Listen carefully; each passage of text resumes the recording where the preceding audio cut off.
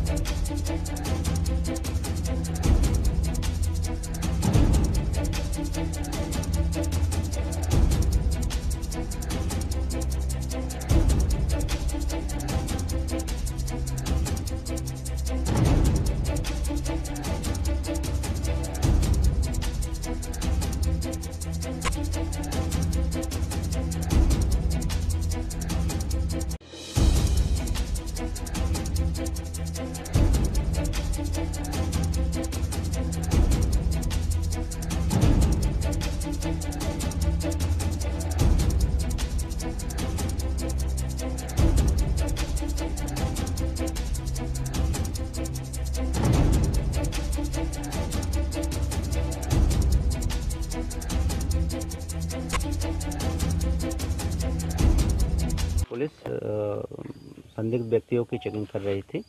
उसको सूचना मिली कि जो है इधर से कुछ बदमाशों का आगमन हो सकता है।